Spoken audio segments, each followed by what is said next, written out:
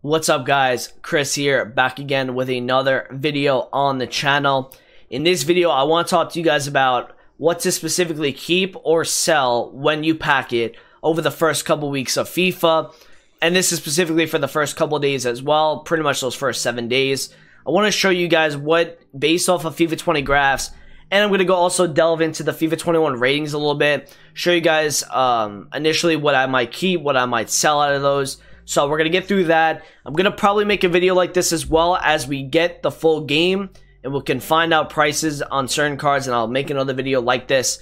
This is kind of like a pre-market tip for some of you guys, studying some of the graphs and stuff like that. So if you guys do enjoy my content, drop a like and subscribe to the YouTube as well. I'd very much appreciate it. Now the first things I want to look at is informs.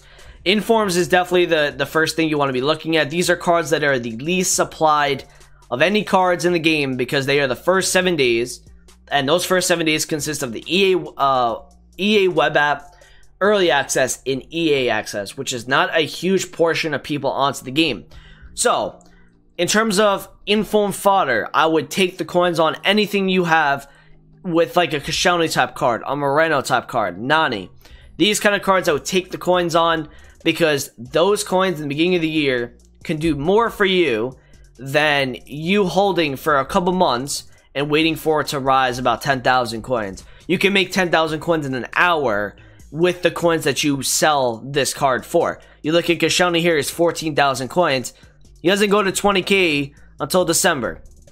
You don't want to hold for 6,000 coins profit. That's just a waste of your time. So I would probably take the coins on the fodder.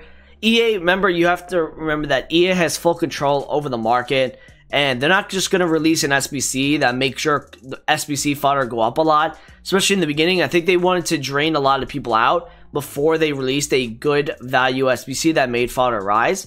The first fodder SBC that made a lot of things rise this year was the baby icon, which I believe was middle to late November, I think. So you know, they took a long while before there was an SBC that came out to make cards go up, really.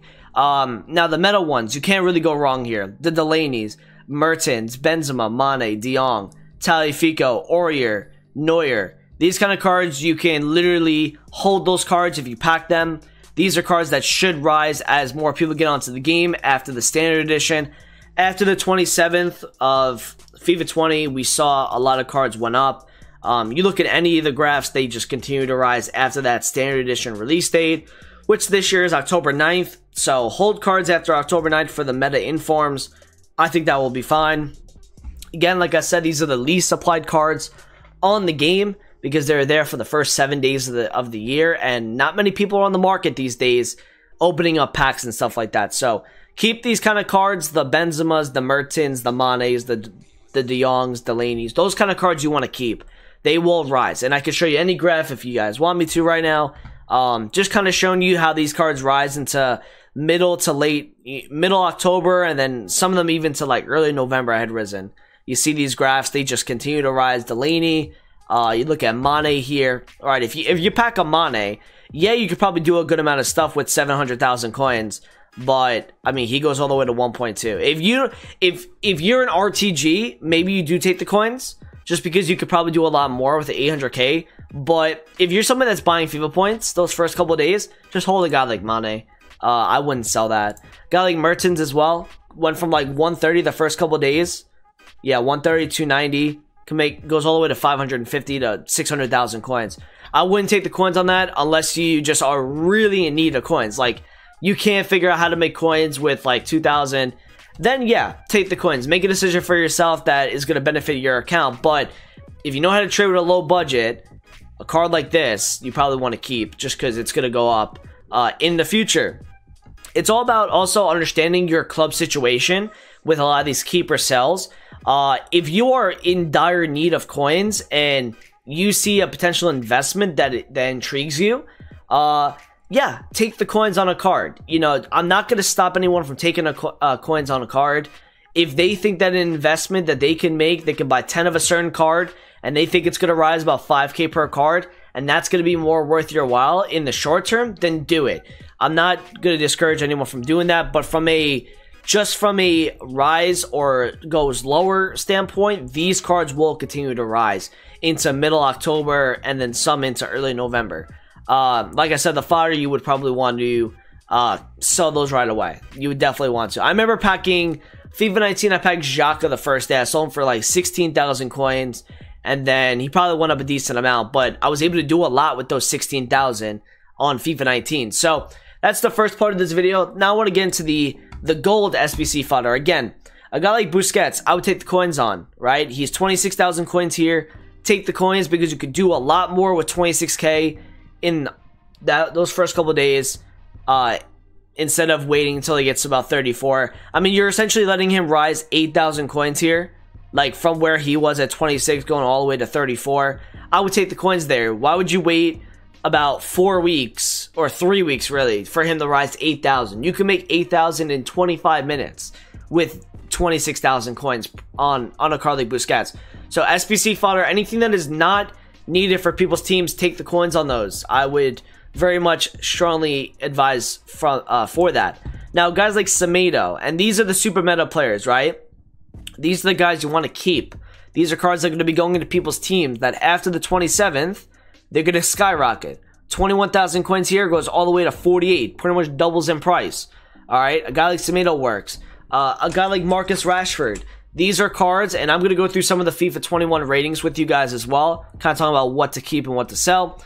Guy like Marcus Rashford, right? Continues to rise, goes all the way to 90,000 coins.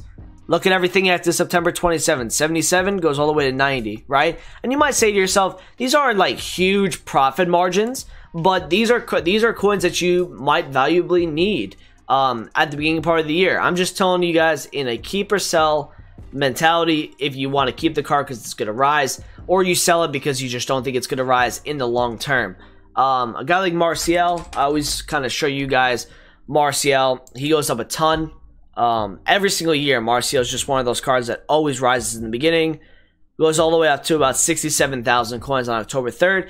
If you want to be safe, and I've said this in other videos briefly, if you want to be safe on any card that is under 85 overall in meta, you could take the coins between this Thursday before the first weekend league and the Thursday before the second weekend league. Those are the 10 days where you can take the coins on most 80 to 85 overall cards, and you can be safe with that. That's probably when you would want to sell a card like that in that span. Now, during the first day, if you find a card, a non-rare card, and I said this in a couple of videos ago, but a lot of the non-rare cards I would sell.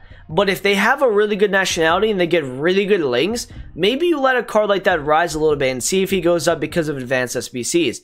Look at a guy like Vangioni here. 2.4 goes all the way to 6.6. That could be a kind of card like the French left backs, like I was talking to you guys about last few videos. Maybe you just keep that card because he might go up a couple thousand coins the next day. Find the other you're going to get with your welcome backpacks, you're going to get about probably 16 non-rare golds. So if you keep a guy like Vangioni, who's at 2.5 that first day, goes to 6 the next day, you could probably go and sell all of the other non-rares and still have enough to trade that day. You'll probably get about 4k as well. So, you know, in terms of like non-rares, I would take the coins on most of them, but if they have good nationalities, good leagues, they fit in solutions, I would keep that just to see if they go up that next day or two. Now, going into the FIFA 21 part of this video, or the whole video is FIFA 21, but in terms of like what I would keep and what I would sell, possibly Bonucci, take the coins first day, 85 overall, is not going to really be usable at all. A guy like Lenglet, I would keep. A guy like Leno could be a card that rises maybe a little bit this year. I don't know that many Premier League goalkeepers. I know you have Alisson, you have Ederson. He might be a card that people go to look at. He might rise a little bit. Driesmans will probably rise too. Skriniar is kind of like on the fence. You can either take the coins or see if you let it rise a little bit. Parejo, I would take the coins on that. Sane, I would keep because he's going to get a once to watch and he's a super meta card. Rashford, I would keep. Pjanic, I would sell, most likely. Although he is Barcelona, he is newly transferred. He possibly could get a once to watch. So maybe you go and keep this card. Insigne, he did pretty well last year. He did rise a little bit last year. So maybe you keep this. He did get a -2 downgrade, though. Ricardo Pereira, I would definitely keep him.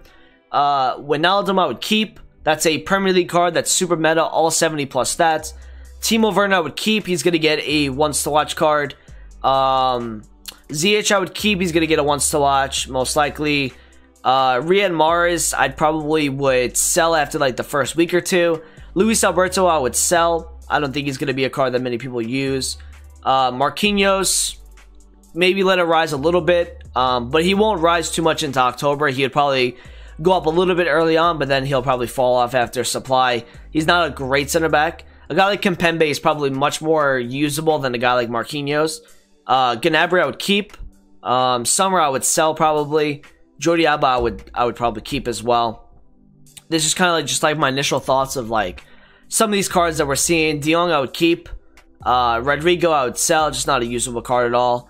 Galashi, kind of like, he's a little underrated. He's actually like a pretty good goalkeeper, and you know, he's still an 85 overall. Toby Alderweireld I would sell, although he is, that's the Spurs badge? Yeah, he didn't leave Spurs. Yeah, I would sell this. He's not going to get a once to watch or anything. Godin got absolutely destroyed. I would sell that. Icardi is not a great card either. I would sell. Kyle Walker I would keep. Sandro I would keep. Christian Eriksen probably would sell that.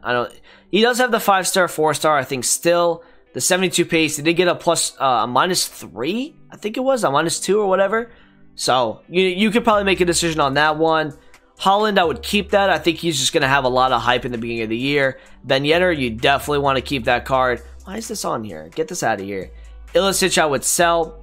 Felipe, I would probably sell as well.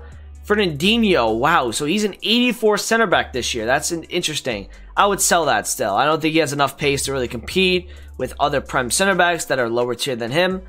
David Alaba, I would probably keep that. De Vrij, not really usable. I would sell. Callahan, not a bad card. I just don't see it. He's not the kind of card that rises a ton every year, though. If I look at Callahan from this year, right? Let me take a look. Where is Callahan? Let me see like where he went this year. Let me see. Did he go up in the originally? From like 3.5 to 5. You can make an argument whether you want to keep him or sell him. Most of you guys will probably get the game around the 23rd anyway, so you could probably sell that right away. He's not going to go much higher than 5,000 coins off the jump. And then that first page, right? I want to show you guys that first page.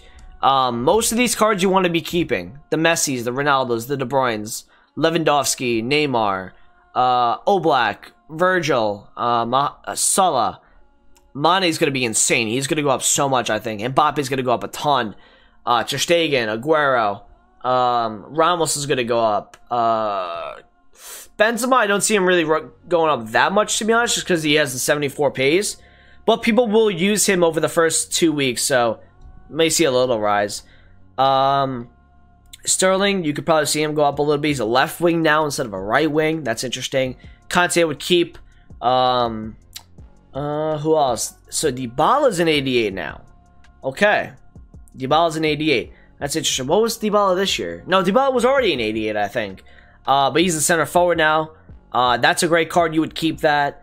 Luka Modric, I might even take the coins on that just because he doesn't seem really usable. Immobile, it looks like a really good striker in the beginning. I might keep that card and see if it rises a little bit. But you guys get the point on the video.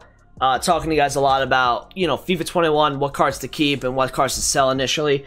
Like I told you guys, if you are in a situation where you need to take the coins on a card, please do it, because you could probably make coins on most cards if you sell it right away, and then if you know how to make coins by investing or trading, then do it. But if you are somebody that is buying FIFA points that has a influx of other cards coming into your club already, and you want to wait as long as possible for a card to rise, this is what this kind of video is there for you. So hopefully you guys did enjoy it. I'm going to obviously have more FIFA 21 content coming soon. Double uploads are going to be starting in the next couple of days as well, so stay tuned for that. It's going to be one before 6 p.m. UK and then one around 11 p.m. So stay tuned. Thanks for watching today. Appreciate you guys. Drop a like on the video if you guys are new. Subscribe as well, and I'll talk to you guys in a video soon. Peace out.